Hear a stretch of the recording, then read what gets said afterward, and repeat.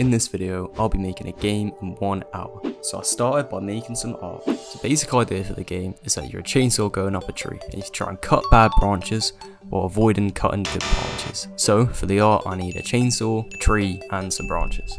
And after doing all the art, I have 43 minutes left, and I haven't even written a single line of code yet, so we should probably open up Unity. Now it was time to do player movement, and after a little bit of coding, we had this. And that was the character controller done, so now it's time to move on to making the tree.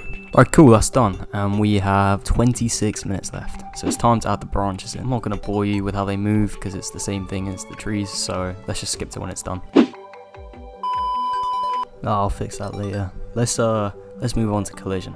Collision's quite easy, we just check if it's a good branch or a bad branch. If you hit a good branch, then we restart the game, and if you hit a bad branch, then we add one to the score. Speaking of the score, we should probably add that in, because otherwise the player doesn't know how they're doing. And just like that, we were done. Thanks for watching, and subscribe.